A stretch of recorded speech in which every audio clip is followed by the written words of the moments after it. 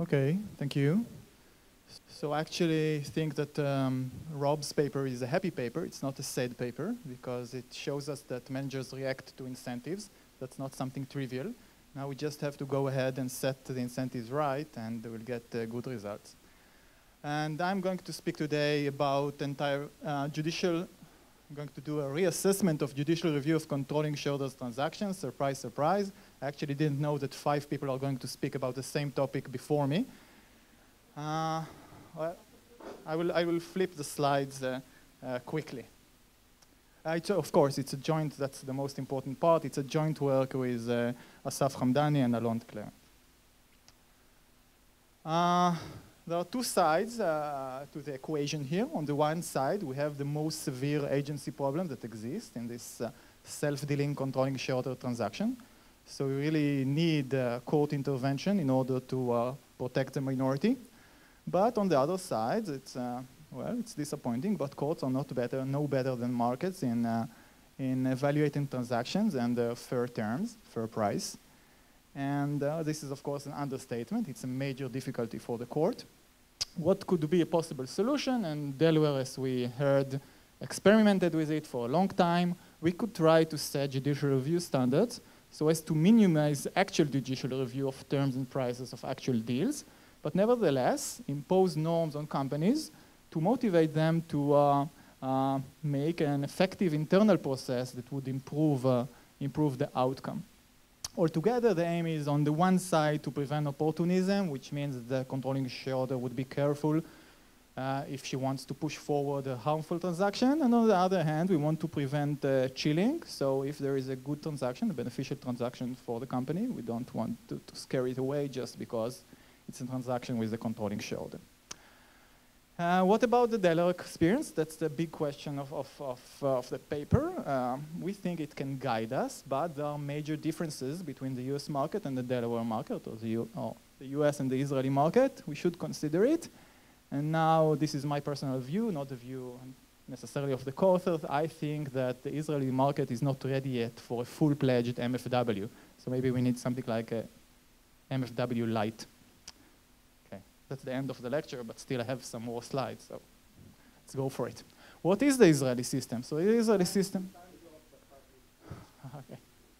So what is the Israeli system? The Israeli system is a mandatory 3-tier approval mechanism. We need the approval of an audit committee comprised of independent directors. And, well, independent Israeli directors are somewhat different institutions than the US equivalent. I will not dwell on that.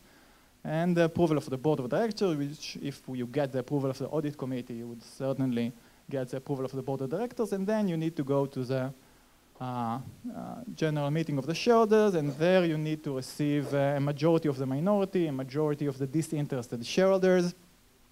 Just until lately, it was not really a majority requirement, but a 1/3 approval vote of the disinterested shareholders.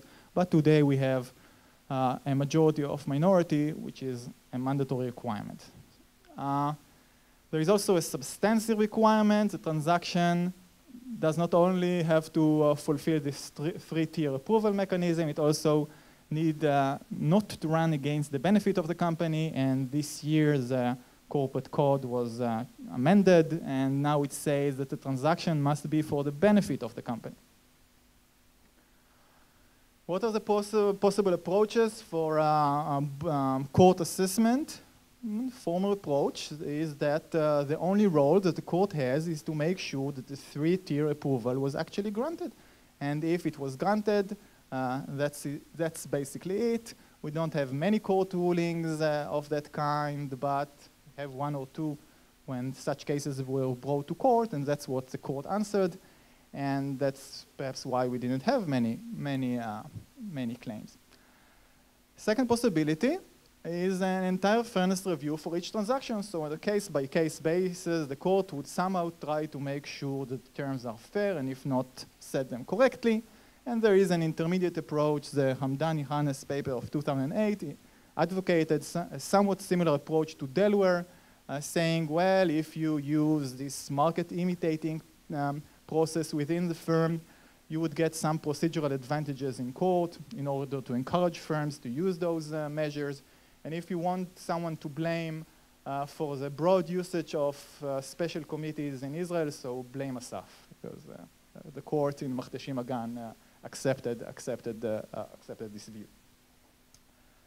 What are the recent developments? So we had Amendment 16 to the Corporate Code, and there are certain important changes. I think you should blame Zohar for this amendment, but so now we really have this majority of minority requirement. The audit committee is now really disinterested, or somewhat disinterested. It used to be that on the audit committee, there would be no insiders, so-called, but you would see there normally employees of the controlling shareholders. So they would consider fair members of the audit committee. Now that's impossible. There is also Amendment 22 of the code taking effect this year, and it says that the audit committee must design some sort of a competitive process or an alternative process to make sure that the transaction is for the benefit, this self-dealing transaction is for the benefit of the company. What happened in the court system? So first of all, we have this development of the economic court or economic division based on the Delaware model in the district court in Tel Aviv, and it issued the Makhtashim Agan decision, which adopted the view of entire fairness and procedural safe harbor if you make some internal process within the company. And the Elsin decision in the Supreme Court also adopted the notion of entire fairness. We have another important development from my point of view, third-party proxy advisory firms, the equivalent of ISS and Glass Lewis. We have a major player, which is Entropy, and a small player. The major player is independent. A few years ago, this advisor was owned, or another advisor was owned by one of the large banks, but today it's independent. It's considered powerful. What happens in practice? So following the Makhtashim Agan decision, we see that actually every large self-dealing transaction involving the controlling shareholders adopt the idea of a special committee of disinterested directors that should assist the company in negotiating the transaction with the controlling shareholder. That was the only fancy feature of my lecture, I'm sorry. Okay, so what are we left with after the Makhtashim Agan case? As I said, it implemented the H&H proposal, but it leaves us with some major unanswered questions. And the reason is that we have no history of this institution of special committees in Israel. We are not sure what they have to do. The directors are not sure what they have to do. So first of all, after Makhtashim Agan, it's an open question: which type of transactions justify this special and expensive process? What exactly is required from the special committee? And maybe most important, what are the procedural advantages of using this special committee? Would it afford the companies the business judgment protection? Is it a shift of burden? And those questions are far from trivial even to analyze, because we in Israel, we don't have these links between judicial standards and the procedural stages in the litigation. Motion to dismiss in Israel is not exactly the same standard as the motion to dismiss in the US. We don't have a summary judgment stage. So it's going to be very hard to translate institutions that were born in a different setting. Well, you don't really need me to remind you the Delaware approach. We know that it used to be entire fairness, and then you could shift, as we heard from Justice Holland, you can shift the burden if you either impose voluntarily a majority of the minority or special committee procedure. And recently we know that if you do both and you do that well, then you get a protection of the business judgment rule, possibly even allowing you to dismiss the case at a very preliminary stage and before real disclosure takes place. Can we import the Delaware model? It's a big question. So as as we recall, the idea is to push the company to adopt a procedure that it doesn't have to. And then you need to offer a sweetener. But in Israel, most of the procedures are already imposed by law, so the law doesn't have to provide any more sweeteners. Majority shareholder approval is a legal requirement. Audit committee approval is a legal requirement. It's disinterest composition is a legal requirement. Another question is that, well, maybe in Israel you have less protections. For instance, in a going private self-dealing merger, we don't have an express appraisal remedy in Israel. And also there is the difference in procedural laws that I told you. We don't have some stages, or we don't use them as we do in the US. The Supreme Court tells us that the motion to dismiss is something that is a stage that would hardly be used in Israel, and if at all it would be used for legal questions. It's not a matter of, if you have a factual dispute, it's not the time to deal with it. But on the other hand, and we don't have a summary judgment at all, but what we do have, we have this approval of a class or derivative action. And at the approval stage, the court first hears testimonies and cross-examination of witnesses. So the court is quite knowledgeable at this stage. It could offer some disclosure that it decides is needed at this stage.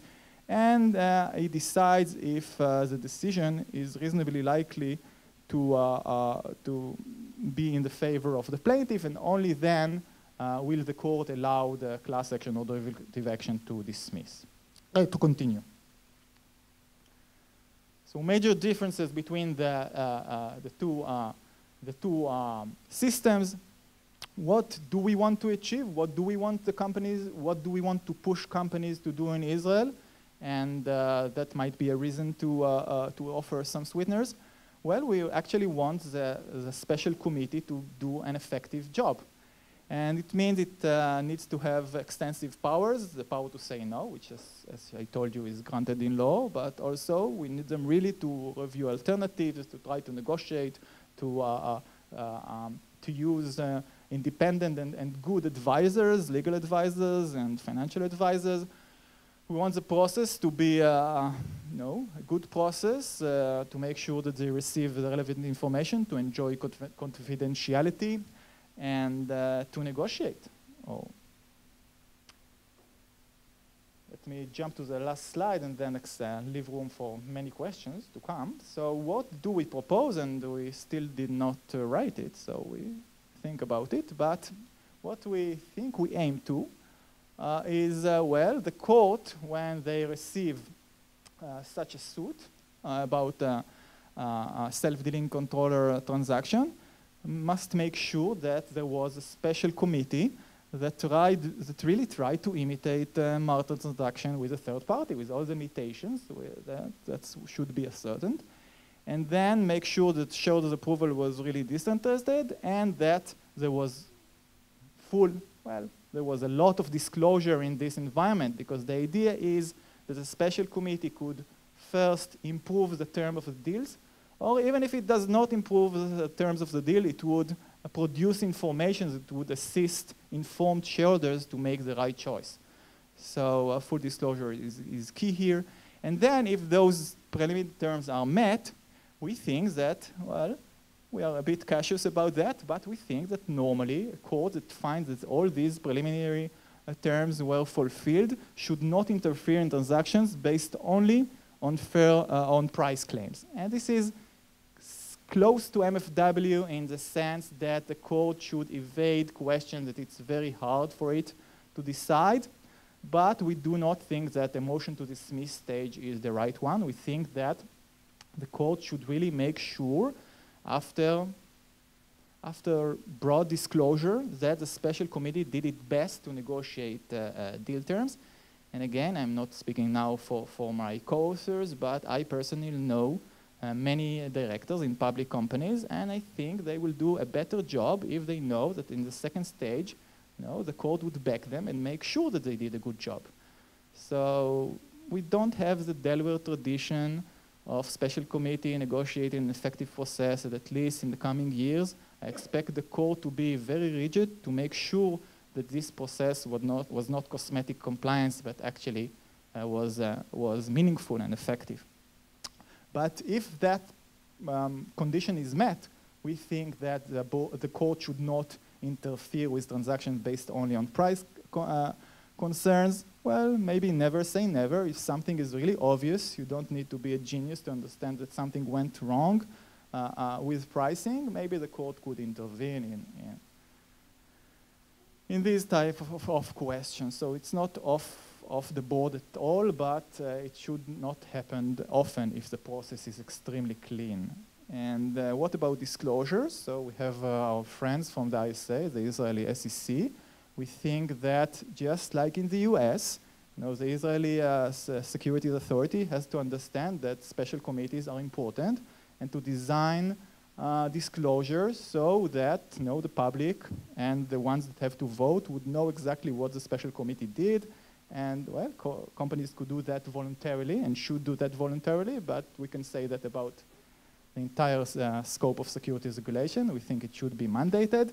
And secondly, when it comes to court, the court should also carefully think what is the disclosure scope that is necessary for the court in the next stage of the litigation to make sure that the committee was effective and not to assume its effectiveness.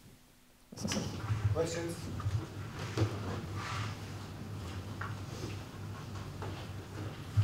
Very good.